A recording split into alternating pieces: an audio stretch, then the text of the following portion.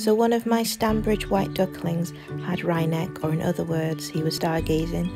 His head was always in the same position, leaning back. He could move his neck a bit, but it always reverted back to this position. He could hardly move, and if he did move, he would fall over, and he couldn't get back up, bless him. So day one, I made him a little neck brace to help support his neck. I wanted to try and stop him leaning back as much as possible. As you can see, he was swaying a bit still at this point, and his neck was a bit crooked still, but I knew this was probably the best first step to helping him get better. He really didn't like the neck braces, and there were many. Here's another one. I had to change them regularly because they'd get wet and dirty when I'd feed him, and he'd move around them that much that they'd come undone like this one. He'd still fall over and couldn't get back up. I'd have to help him, but his neck was certainly in a better position in the neck braces than they had been before.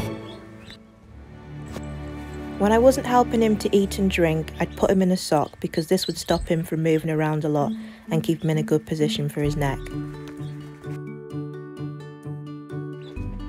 So by day 2, although he was moving his neck around much more than he had been and his appetite had increased, his head was still reverting back to the stargazing position.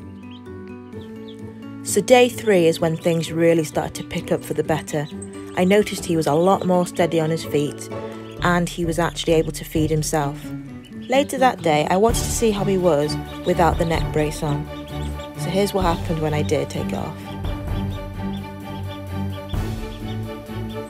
As you can see, his neck is in a much better position than it was at the start, and he's actually able to walk around by himself. He still struggled to eat by himself without the neck brace on, but he was certainly making progress. I still helped him to drink, as with or without the neck brace on, he was still struggling with this. Moving forward, I took his neck brace off twice a day for an hour each time, just to slowly train him to cope without having it on. By day 3, he'd improved even more. He was now able to drink by himself as well as feed himself. He wasn't leaning back as much as he had been, but he still needed the neck brace for support.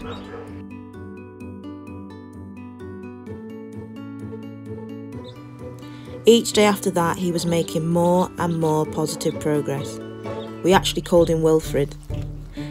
And he wore his neck brace less and less as time went on, to the point where he didn't need it at all. He was so much more cheery now, and even feisty, and he was really quite capable of looking after himself at this point. This is why at day 10, he got put with his brothers and sisters.